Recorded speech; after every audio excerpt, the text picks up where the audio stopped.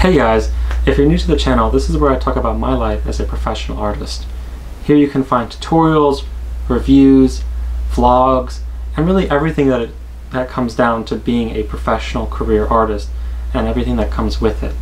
And so today we're going to talk about the 2015 MacBook Pro, and we're going to see, like, is it viable in 2019? And so I've been using this book since it came out. I got the early 2013 model. 2015 model. I bought it in June of 2015. And overall, could you buy it now? So if you had, I think it's running for like $1,000 now, sold or used. Is that a good deal? And yes and no. So I use this book literally every moment of every day, like almost a disgusting amount, because I use it to run my multiple businesses, to make all my art on, and then when I go home, I use it on all the things that I use at home. Like I use it to just browse the internet and watch YouTube and all of that. So it's on like 14 hours a day, every day, and it's just like an absolute beast of a workhorse. I've taken it to over a dozen countries, tens of thousands of miles, backpacking everywhere around the world, and it has taken a bruising.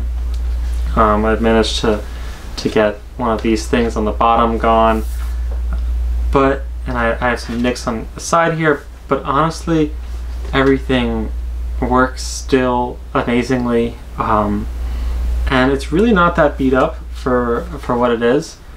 The 2015 model is considered to be one of the best because it still has all the ports, and I love the ports. I've been afraid to upgrade because I don't want to use those horrible dongles, although eventually I will have to. I will say that it is capable of doing any task that anyone who's not doing like hardcore 3D animations would want to do as an artist. So it can really do just about everything, and I love the form factor of it. I love, the Macness of it. The only thing is, I don't know if this is because my expectations have changed or if the machine has changed, but I will say that it is kind of slow. I work with files that are, like when I do a photo shoot, I use Lightroom, and if I need to upload 1,000 photos or whatever, it's going to take a while. Or if when I'm rendering video, it's going to take a while. And I definitely know that a newer machine would do those a lot faster. And part of the problem with that is the fact that the version that I have only has 128 gigabytes of SSD memory. Which, if you're not really into that, it's not a lot of memory, but it's on like the newer for the time memory system. And so it's souped out in other ways. Like it has the higher processor, it has 16 gigabytes of RAM, and so it's like fast enough when you're only doing stuff on it, but unfortunately the memory gets used up really quickly, and that kind of memory, that solid state drive, was really expensive at the time, and so now you can get it a lot cheaper and you can get a lot more of it. And so I have to use an external hard drive, which is not an SSD drive, and that just makes everything really slow. Another major problem, and I found that this is a problem for a lot of people who use Mac products, is the system memory gets used up. And the system memory could really be anything that's not in a particular folder. So I actually had to go and take it to the Mac store and have them fix it, because I literally had totally run out of space on my computer, to the point to where I did not have enough space to delete things. And I've had that problem a couple times. And it's not uncommon for me, for someone who has like a 128 gigabyte hard drive, to have 100 gigabytes of system memory. Even though I don't keep anything on my computer, I don't keep any of my photos on there, I don't keep any videos on there. It's really just background memory from other programs and crap, saved stuff from browsing data on Google Chrome and all of that. But it makes running programs really difficult and really impossible.